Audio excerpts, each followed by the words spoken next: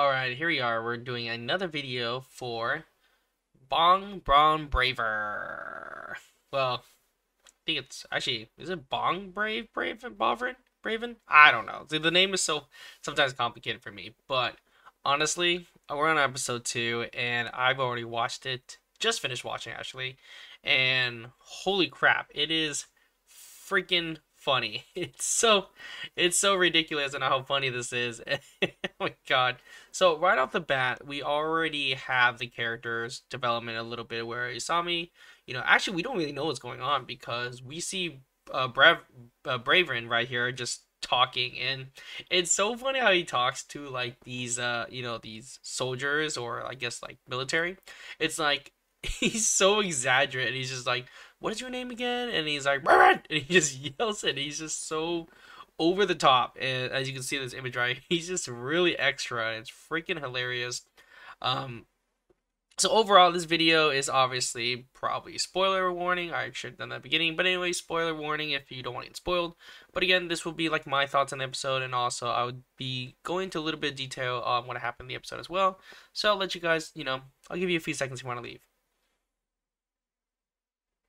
Okay, cool, sweet. So you should have left by then. But anyways, this video is, well, this episode was super, super funny, and you probably already know already. I don't really script any of my stuff, so this is just basically whatever I think on top of my head. So that's usually how it works.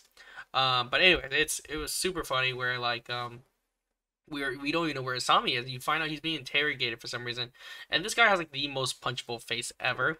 I'm just like not having it, right? I mean, if I can pull it up, this guy, he's already getting like interrogated.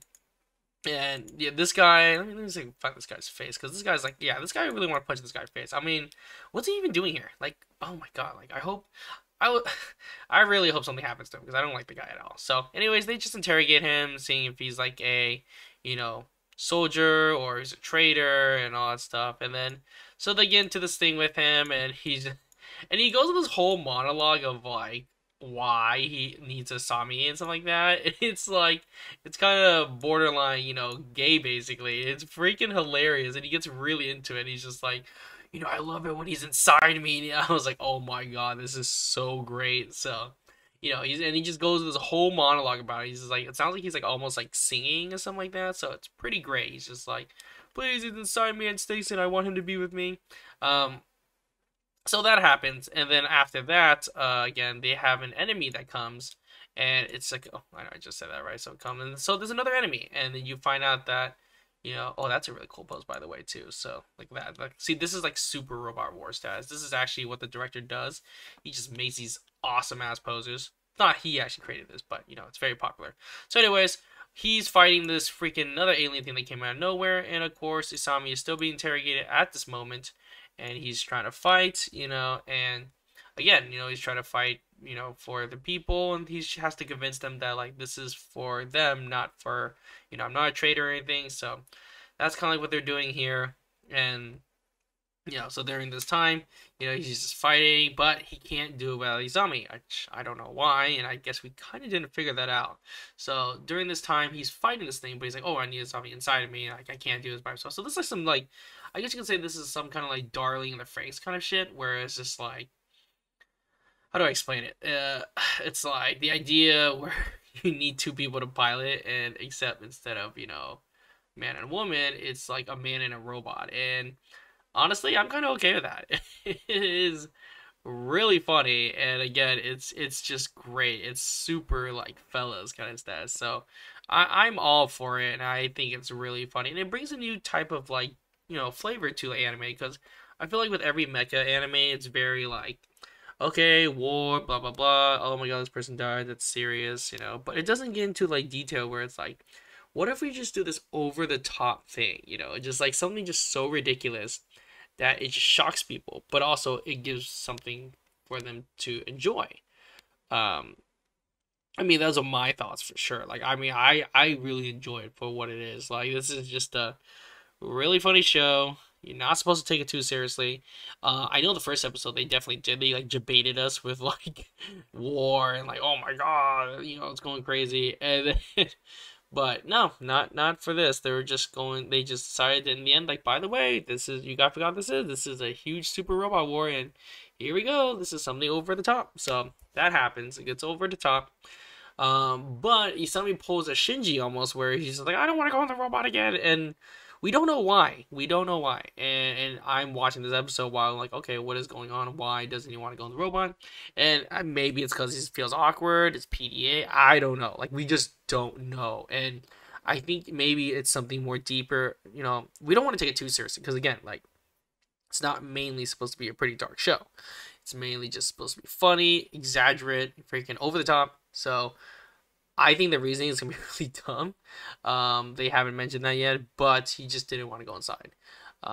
He was just scared, you know, and I was like, oh, okay. Because, I mean, maybe I have to rewatch the first episode, because maybe was he always like this? Like, he just didn't want to go on the robot or something? Or, I don't know. They didn't really explain too much about it. So, you know, moving forward, he didn't want to go inside. So then his friend, Lewis, was trying to be like, hey, you know what? I have the same vision as you. I can do it. I can pilot you. And then from there, it's like, okay, you know, he wants to pilot him.